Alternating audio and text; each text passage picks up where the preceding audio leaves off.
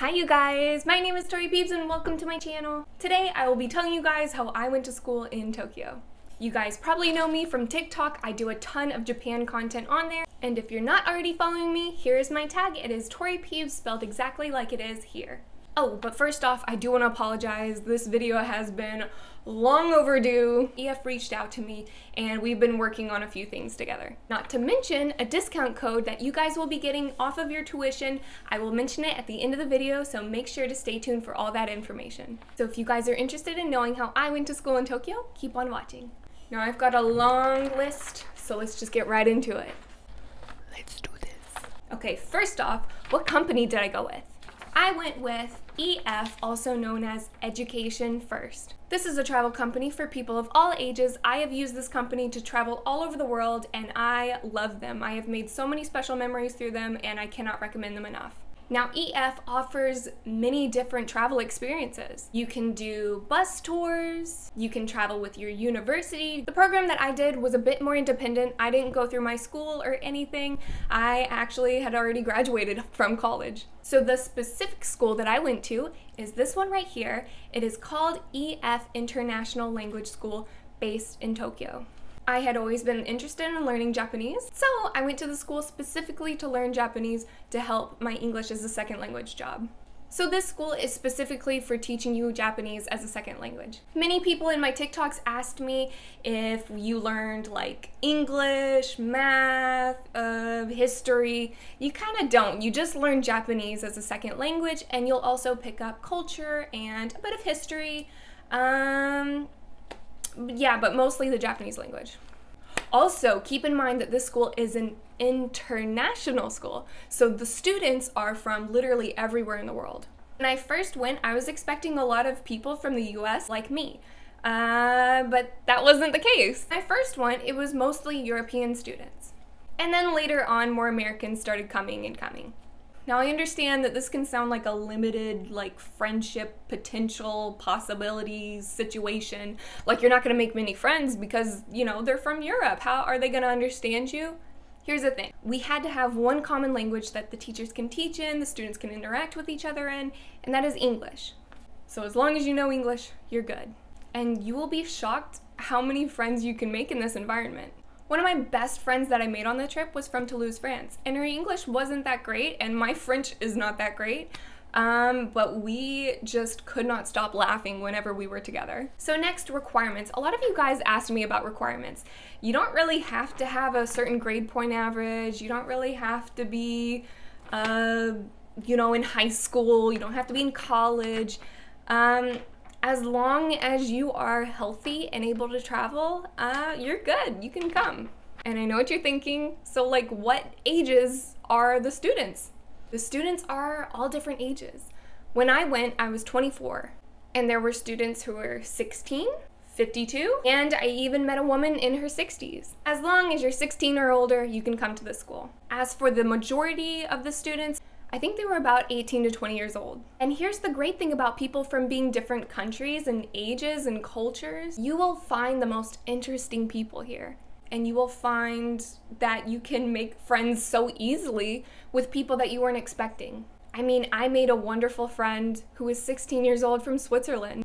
And then I made really close friends with this elderly woman from Texas. And even though the age requirements are normally 16 years old and up, there is a 13 and up group coming to Japan this summer of 2021. It'll be a bit more monitored. There will be an adult on the airplane with you, so it'll be a lot more appropriate for kids of younger ages.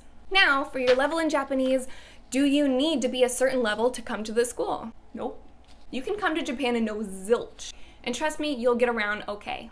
Now, as for pricing, you guys asked me so much about pricing, so it's different for every single person. I can't give you like a determined number. I can't. There are so many different determining factors. For example, you can come to the school whenever you want. You can stay at the school for however long you want. You can decide if you want to be at the dorms. If you stay with a host family, those are different numbers. What classes you take.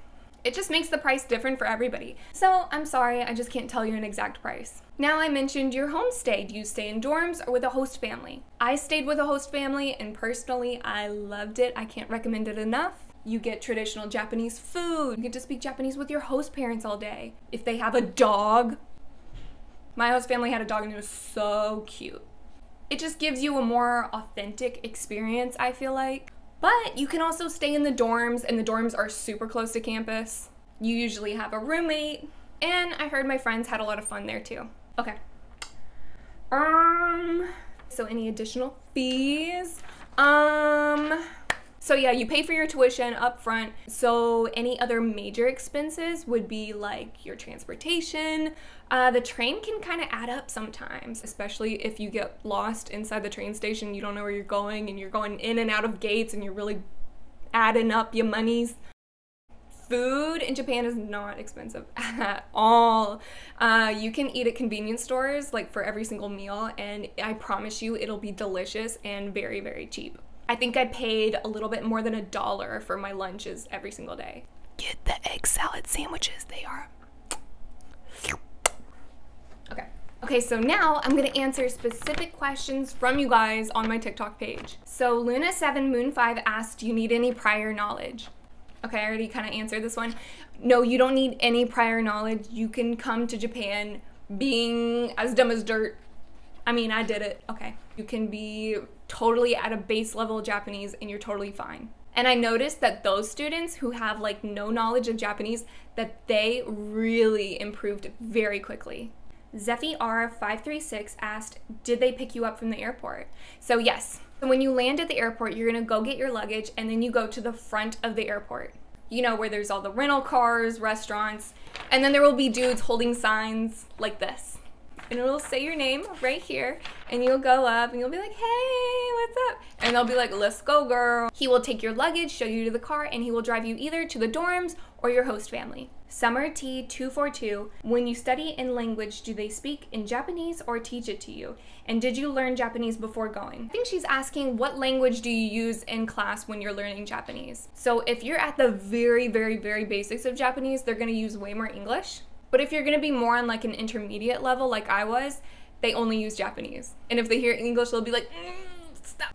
Nihongo, Nihongo. And did you learn Japanese before going? So I personally did learn Japanese before going. I started learning Japanese when I was 12 years old. So yes, I did have some prior knowledge before going to Japan. Katarina LLP says, hey girl. Even if you stay in the dorm, will you be able to meet some locals? So this is kind of why I like the host family better, because you will always have an authentic experience. However, the school hosts something called language cafes, where Japanese high school and university students will come over to the school, and we have like beverages and snacks, and we just hang out and talk to each other, and you can easily make Japanese friends that way. But yeah, either way, you still have the opportunity to make Japanese friends. This next one is Ava said, could you please explain how you had to sign up? So how I signed up, and this is the easiest way to do it, is I went on the website, and I will have it linked down in the description for you guys, and I booked an appointment with an EF travel agent. And this guy could not have been more helpful or more like chill. Didn't really feel intimidating. It didn't feel like I was being pressured. He asked me questions like, are my parents supportive of it? How long have I wanted to do this? What made me fall in love with Japan? He really helped me prepare mentally, especially with like the emotions that you're gonna go through when you go and stay and study in a school in Japan for a long period of time. So again, I just can't recommend EF enough, because in my experience, they have been very supportive and thoughtful of me. Okay, and you guys also asked me a lot of other information that was a little bit out of my area, so I cannot recommend enough calling them up, making an appointment. However, feel free to comment if you have any questions about my personal experience in Japan. And now it's time for the discount. You guys can get 10% off of your tuition with code TORI10. And I know we're kind of in a pandemic right now, and unfortunately, Americans aren't allowed back in Japan yet. But once things settle down and border restrictions are lifted, I am planning on coming back to campus. I will be visiting you guys and hanging out for a little bit. And I am praying that that will be able to happen in spring, but we don't really know what's gonna happen. Honestly, I wouldn't be surprised if things got more pushed back. I'll make sure to keep you guys up to date, and if you would love to see more Japan content, make sure to follow me on TikTok, Instagram, Snapchat. You guys know that I'm very personal with you guys. I answer DMs every single day.